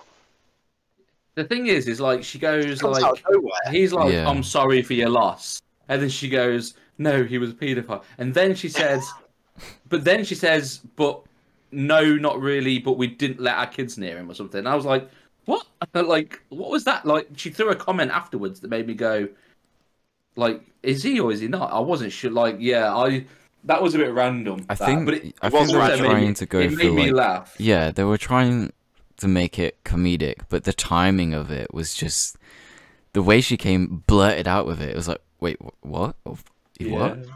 Because I think they kind of did that throughout the film, like that mix of like really laugh out loud moments and then switching it back to the really anxiety building tense moments, and they're quite good at that. But yeah, that one part I was a bit like, wait, what? Like, he's just, I think that's after he just dies, and then she's like, I'm really sorry, Sydney, and she's just like, yeah, he's kind of a pedo, and I was like, what? Okay. I am that kind of like gets into like about that point for me is when you know what I kind of feel like when the doctor sneaks in Yeah. Yeah, from that point that was the when I movie was a falls bit apart. like yeah I would have rathered like just for me personally I would have rathered instead of trying to do all this mumbo jumbo of like the voices infecting people certain words infect you I would have just rather have watched a zombie film where Mazzy by like the end of it is like just trying to talk to whoever's left alive Yeah, and guide them through. I think that would have been a lot more powerful. But then I just feel like the last act they just try to add so much, and then if I was not already a little bit confused with certain moments, by the end of it I'm like I'm lost. I'm like I don't know what. I get that there's the word is it kill or something like that infect Yeah. so you. so what I understand from it is that there are certain sort of buzzwords that can infect you, but if you say other words to counteract that, it can de-infect you. So that's why he's sitting in a booth just mumbling for quite a long time, just saying random words to try and de-infect people from this virus. It was at that point where it kind of lost me, and you're right, Shin. It would have been so much cooler if it was. I love the concept that maybe a word could infect you, but I love your concept of he is the last person sort of alive in this rural Canadian town, and he's just trapped in this booth, trying just keeping people going, trying to talk and stuff. It would have gave him that meaning, I think that would have been like this is his Absolutely. purpose. This is his purpose in life. He is like I would have even like even if he got bits and then he's in there and he's just talking like I would have just rather them instead of trying to go this crazy abstract idea and I get it's unique, but for me it just didn't work. I would have Yeah, rather them just go right. They're zombies. You know what a zombie is, yeah. We're not going to put a lot of zombies in the movie but you know what it is. They're like infected or possessed or whatever they want to be. And he's in here and he's just like I would have rather just see end him in the booth saying, everybody, like, whoever's alive. I would have rather that than the mumbo jumbo that they kind of went through or went to. I think I partly disagree. I Okay. think that like the kind of word spreading virus I was really quite on board with, but I do agree past the point where they leave the booth and try and think of like ways to heal people. I thought that bit was dumb, and at that point I was it like, was nah, dumb. that's I've lost it. But Yeah. the idea of people like catching it via certain keywords, or from what I understood, if you were saying a word and it wasn't quite clicking in your head and you started stuttering and then went like I think that was really effective because when you heard once you kind of understand like people are kind of becoming stuck with one word in their head, you're like, oh shit, like it's going down. And every time that happened, it put me on edge. Like every time like one of the main characters, like Laurel Ann's like kind of stood there for a bit and she I think she says breathe or something. Yeah, Oh no, that's the doctor I think that says breathe. But when like certain characters started stuttering, I was like, oh shit. Like it was really good at building anxiety, and through that storytelling, through the radio, and I think that kind of back and forth between like Ken and Grant, and the storytelling and using it to your imagination, I think was really, really good. It's just that kind of, I feel like they didn't quite know how to end this film, and that kind of final act where the doctor's mumbling to himself, trying to figure it out, realizing that it's all right if you don't speak in English, and then they leave to try and think of a cure because Yeah. Sydney's saying like kill, and Grant's like trying to come up with a counter word. I thought, nah, they've lost me now. But Yeah. up to that point, I was like really engrossed. This movie kind of reminded me of like a spin-off of like George Romero's The Crazies a little bit. Yeah, no, I can see that. I can see that. Yeah, when I was watching, I was like, yeah, this kind of reminds me of like, say, if this was happening at the exact same time as The Crazies was happening, which, you know, obviously it's not, but I kind of enjoyed it more if I kind of thought that fact about it. Mm. Like they were like, we're kind of saying zombies, but they were kind But of they weren't like, really zombies, were they? they were more like crazies, like the movie, Yeah. like because they're just psychotic, like lost their mind. Because you know that bit when like they open the door and then they all start charging in. Mm. They're Yeah. talking, they're shouting at them, and they're Yeah. almost like an angry mob. Like, and I really think that I would have rather them just play on stuff like that a little bit more towards the end, you know, instead of like, because like you say, you could have done that. That's the way that they stutter the words is scary. When she's there and she's just impersonating the kettle or the whatever it was. Yeah, And that's a really good scene. It's really scary and it's really good, Yeah. but like I just think I would have rather them. I think I would have just rather them.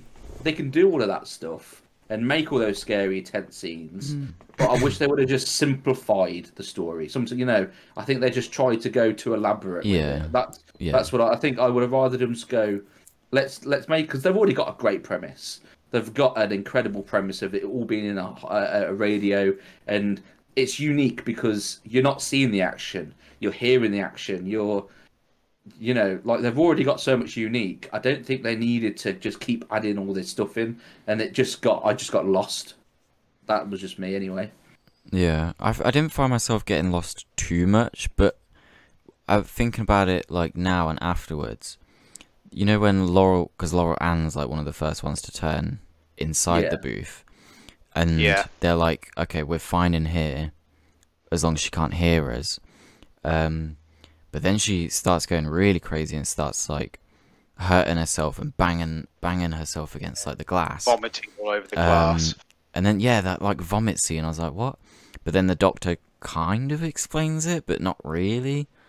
He kind of does a semi-exposition dump, because earlier in the movie you hear that, you know, the guy that's sitting on the hill, the fake helicopter pilot, he's watching, you know, the crazy / zombie people attack his clinic, and he escapes, but then runs to the radio station. And he does this sort of exposition dump, but you're still kind of confused about what's really going on. Yeah. I just found it weird where, like, obviously the group of people then come in, but they're not exactly violent. They're just kind of heading towards the sound, which is what Laurel Ann was doing. But she just went like maybe because she was infected earlier, but I don't know. But there was a couple of scenes. So I think Sydney's talking on the phone, and Laurel Ann found a way to be able to hear them because she thinks maybe they can lip read. But she can't.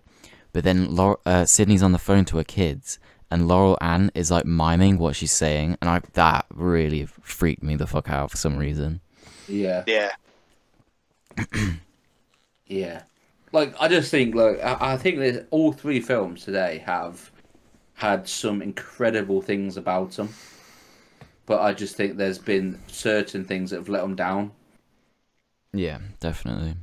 But I think for me personally, well, actually, no, I was going to say this one, I think Splinter affected me more because that was just really bad choice. But I think in this, it was just, I think they just tried to do too much, and that was what lost me. But yeah.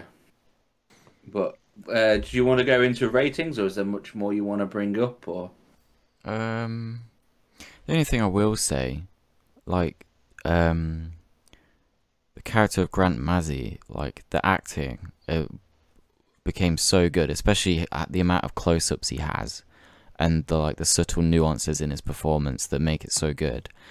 And then when the Doctor came along, his character was a bit strange, but also the acting was very, very strange. Yeah. And then like I think that's the point in the film where I was like, no, you've built so much tension and anxiety, especially for me. It really, really clicked. And then as soon as he kind of crawls in the window and he makes himself, he's like, yeah, I'm the doctor that everyone's trying to find. And his performance is very, very awkward, and it doesn't fit, I don't think. Yeah. No, I completely agree. Yeah, 100% agree. Yeah, Anything else? I'm ready to go into ratings if you guys are. Yeah, I'm good Yeah. to go for ratings. Yeah. Cool. Okay, Ollie, do you wanna start us off your movie? Yeah. So second watch, Pontypool is for me. I love the concept. I love the whole Wales, awesome Wales, War of the Worlds, where everything's just one location of Grant Massey trying to explain and trying to figure out what's actually going on the outside. Grant Massey is a fantastic character. I loved his character. I loved the producer character in this as well. 2/3 of this movie is great. It's anxiety building, storytelling is fantastic. But as soon as the Doctor comes into this movie, it's where it kind of loses you a little bit. And in the end, it kind of infects the whole end, like the story as a whole. So it's worth a watch. It's definitely worth a watch. But I would probably rate it at about 3 stars in the end. Fair enough. Fair. Do you want me to go next? Yeah, can do. Yeah, so I quite agree with Ollie a lot. I do think, yeah, Grant Massey, excellent character, awesome performance. I liked the main sort of 3 characters. I liked the characters they were talking on the phone. I think they could have made, if they would have just kept that first half and replicated that into the second half, and just kept it that sort of funny, simple but also tense. I think you're looking at 4.5, but because of some of the choices, I've gone with 3 stars. Yeah. It's just that last 20 minutes kind Yeah. of just kills the rest of the movie. It's which that is last. It's just that final act that a Yeah. lot of films kind of suffer with. Yeah, the first half, the only problem I had was I wasn't sure about his storyline. I was a bit confused with that. I don't think it was explained too well. But other than that, I loved it. I loved it other than that bit. The second half, there wasn't much I liked about it, which dropped it massively. Definitely. So I think you guys watched this film first, and I kind of put it off because I don't know, something about it. I was like, I don't think I'm gonna enjoy this film just from like looking at it, and even when I first started it, like when he's driving and that scene, but when the ball was rolling, I was like so invested in this film. I think that's why I clicked with it so much, and I didn't really think too much about the whole spreading of the disease. I was just so invested in these characters and kind of where the storyline was going to go. And yeah, I absolutely loved like kind of the intro to middle section, but just kind of like loses it at the end with a bit of a silly ending, to be honest. But yeah, performance-wise and premise-wise, I thought it was so interesting and definitely something that I'd return to, which is quite rare for me. So yeah, other than the lackluster ending, I gave it a 3.5 out of 5, just solely for like personal enjoyment. Fair. That's a fair review, to be fair. I like to see the sort of anxiety of going into the film thinking, I don't fancy this, I don't think it's going to be good, to actually be in the highest rating on it. So yeah, that's really interesting, and I like that's the fun of this podcast. Yeah, definitely. Yeah, it's Cool. three different sort of movies, really. Even though there were three Siege movies, they Yeah. all kind of tackle different sort of concepts. So yeah, it was a good good episode this week to watch some of these movies. I think all three, there was I could talk about all three of those for a long time. I think Yeah. all three Definitely. they had really, really strong things about them. And they also had things that really let them down, including, even though I gave us on Precinct 4, we've said like there was one or two big things that dropped it a bit, you know. So Definitely 3 films, 100% worth watching, I think. oh yeah, Oh, absolutely. yes, I think definitely. so far, this is probably the most consistent out of all the episodes we've done. We've always had one that's kind of dropped the ball so far, I think, if I remember correctly. But I think all 3 of these films have something really going for them. Just a few things that let them down. Yeah. Especially Splinter. Even though when I finished watching that, I was so angry. Just thinking back about it, there was so much I really loved about that movie as well, which is such a shame of how they kind of dropped the ball on the camera work. But you know, this week's 3 choices movies have been really enjoyable to watch. Yeah, I agree. Awesome. Right. Anyway, I think we'll call it there. Yeah, it's probably going to be a bit of a longer one, I imagine. Yeah. But that's fine. That's fine. So yeah, thank you very much, everyone, for listening. If you are watching on YouTube, don't forget to like, comment, all that jazz. Subscribe if you want to. We all appreciate it here. But yeah, no, really, really enjoyed doing that one. Thank you, everybody. And I don't think we've even discussed next episode, have we? No, we need to get deciding. Well, that will be a surprise for you listeners. But this has been Grant Mazzy. Thank you for tuning in. And see you guys later. Bye bye. Bye bye. See you Bye guys. bye. Bye. Bye.